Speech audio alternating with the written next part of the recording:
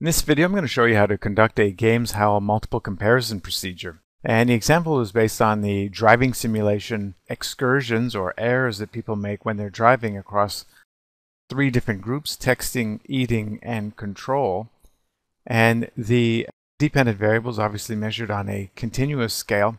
And the problem here is that the data are not associated with homogeneity of variance. So if we actually check the assumption here and click on Options, Descriptives, Homogeneity of Variance, we find that the homogeneity of variance assumption has been violated.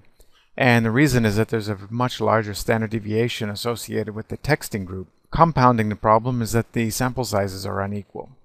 So in such a case, which can happen perfectly in a real world study, which these data are based upon, you should consider seriously doing a Howell multiple comparison procedure. Now, we should also consider that these data are skewed. So let me split the file, compare groups across group, and let's look at the skew levels.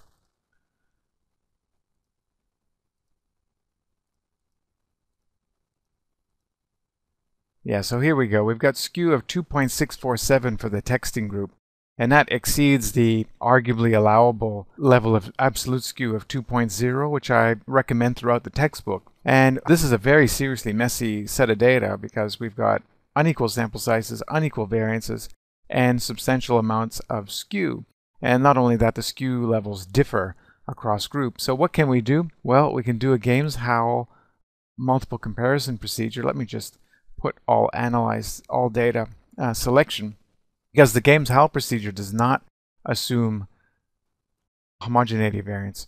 It does not assume equal sample sizes, nor does it even assume skew of 2.0 so long as you do bootstrapping. And bootstrapping is a technique that does not assume any level of normality. So we've got the most robust, powerful approach, I think, of analyzing data, which is the Howell estimated via bootstrapping. So I'm going to click Bias Corrected Accelerated. I've got 1,000 numbers of samples, so that's how many times it's going to redraw a sample, conduct the analysis, and create its own distribution from which it'll be able to calculate a standard error. So let's click on OK. This may take a few seconds because it's got to run the analysis 1,000 times. In fact, it might take a minute or so. Let's just see how long it takes.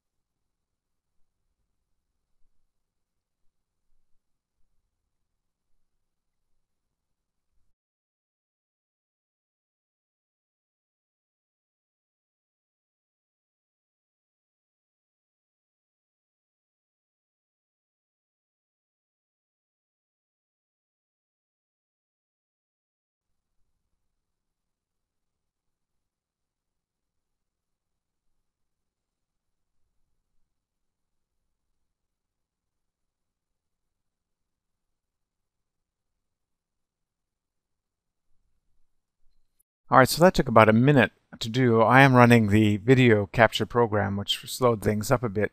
But, a minute's not very long to get 1,000 resamples.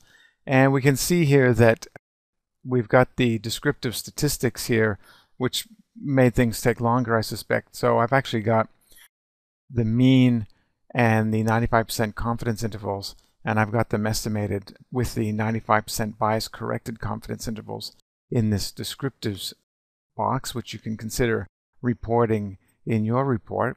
But the main crux of the analysis is down here where we have the Bootstrap multiple comparisons, and we can see that it's based on 1,000 Bootstrap samples. And so the group texting versus eating has a mean difference of 1.394, and because the lower and upper bound confidence interval associated with this mean difference does not intersect with 0, they're both on the positive side, we would reject the null hypothesis of equal means between texting and eating. And those means were texting was a mean of 3.49 excursion versus 2.1 excursion. So texting was associated with a greater number of driving errors in the driving simulator. Now we have the texting versus control group, which is also statistically significant. So the mean difference there was even larger.